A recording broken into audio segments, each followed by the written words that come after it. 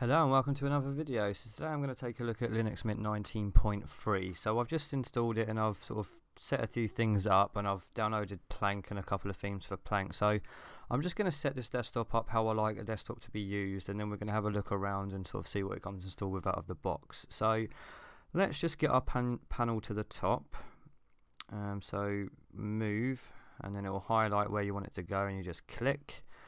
And then we want to remove the grouped task buttons because I don't. So the menu's in the way. So we need to go to here and remove grouped windows. And then that's kind of how I want it set up for the top bar. So I'm going to have Plank. I have already installed.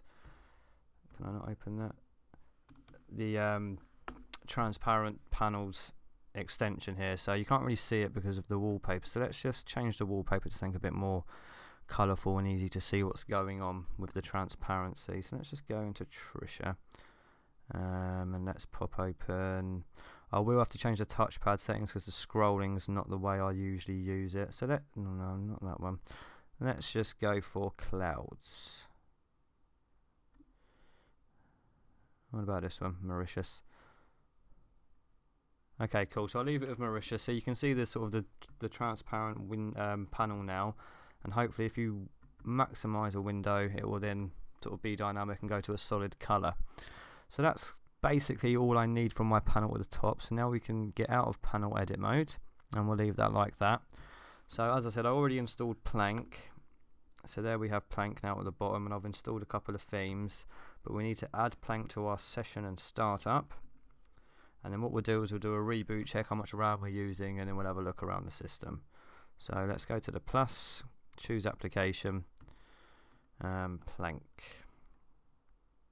So we'll add that, so then that should be there when we start. So let's do a quick reboot. Let's see what RAM we're using now before we do that. So we're at 844 megabytes out of 16. Let's do a quick reboot and then we'll see what it uses and how quick it starts up. So it should catch up with the capture card on the desktop in just a moment. I did have a sort of a grub screen there to choose which. There we go. So it is auto login. So how quick are we going?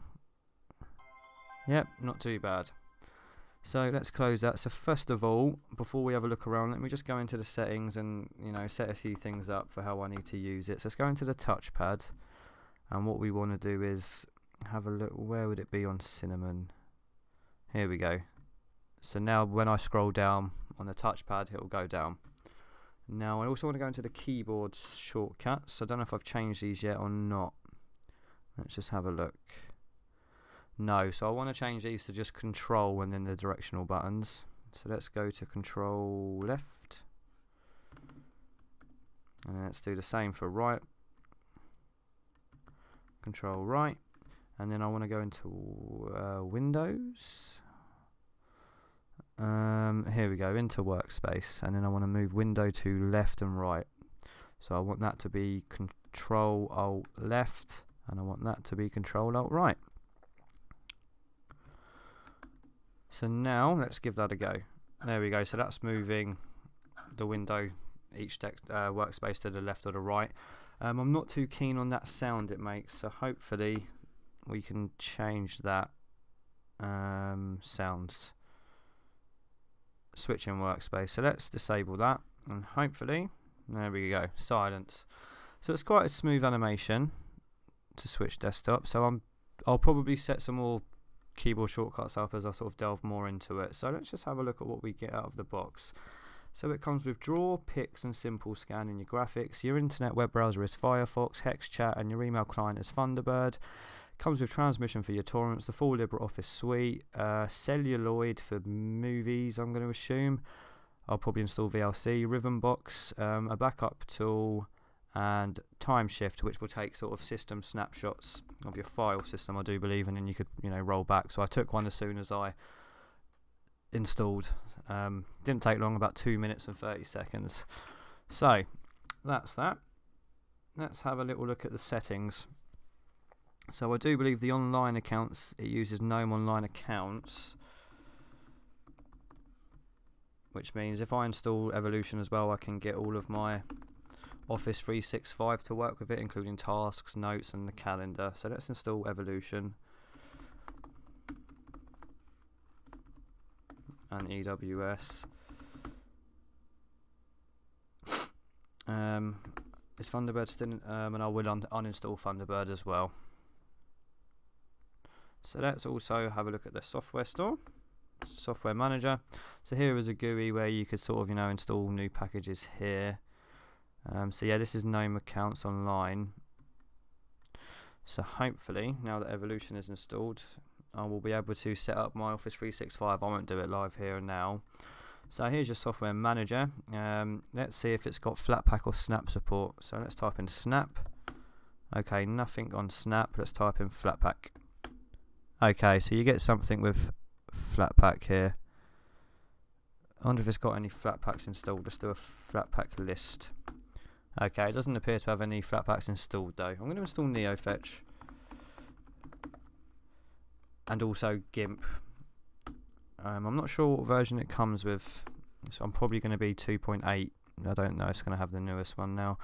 So let's go and grab some more extensions. As I say, I'm not too familiar with Cinnamon, so this is all quite new to me really. So let's go into the extensions. Wobbly Windows, Desktop Cube. Let's download that. Let's have a look at that.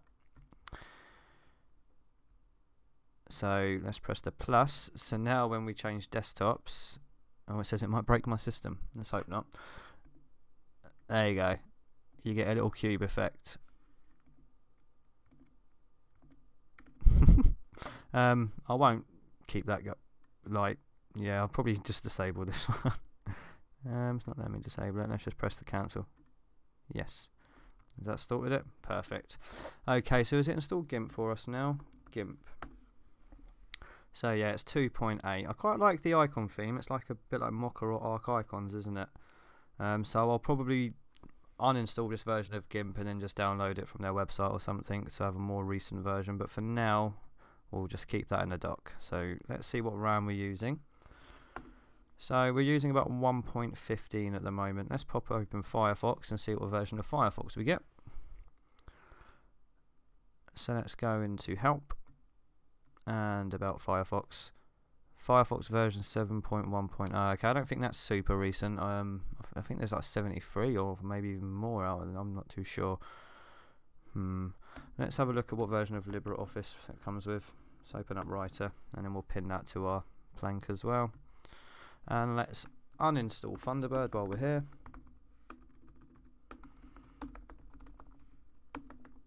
And let's install some themes. Arc theme, Mocha, Icon theme. Right, let's get back to here and see what version of LibreOffice we are running. Okay, yeah, so there's it's not the newest version of LibreOffice either. We're at version 6.0.7.3. Okay, let's pop back open to here. So at your top bar here, will it be the bottom bar here? This is where you sort of your update manager, and if you had an update, a new update would go. I've got a little exclamation mark and a triangle here. I don't know if you can see it because of the face cam, but let's click on that. Okay, system reports, detecting problems, install language pack. Okay, let's install the language packs. So that's for, what programs is that for? That's for OpenOffice, Hyphenation and GIMP. Oh, and it also wants us to set the root password. They don't do it any particular way, do they? Let me just, can I have a look?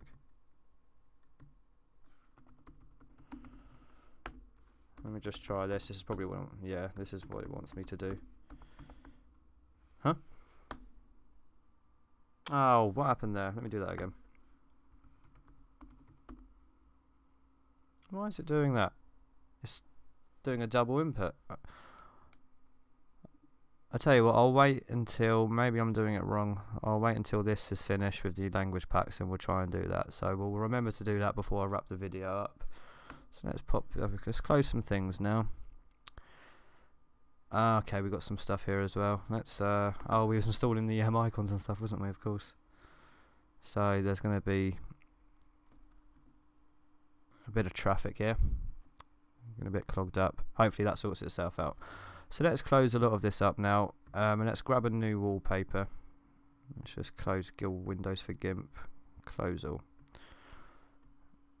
Minimal wallpaper Reddit. This is usually where I just get wallpapers from. I just sort of scroll Reddit or ImageGur or something. I did see one a couple days ago that I quite like the look of. No. Oh. Additional software to be installed. Continue. Type in your password. Aha, this is what I like. Yeah, the neon lines. Let's see how it looks with this desktop. Does it have a dialogue just to set? Yes, it does. Okay, the fans are starting to spin up on my laptop now. Set desktop background. I don't know how much of that's being picked up on the microphone. Apologies if it's quite loud. Right, sudo password root. Yeah, it was how we did it. Let's try that again then.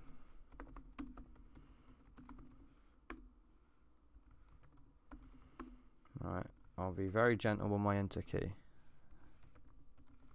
There we go, that all worked.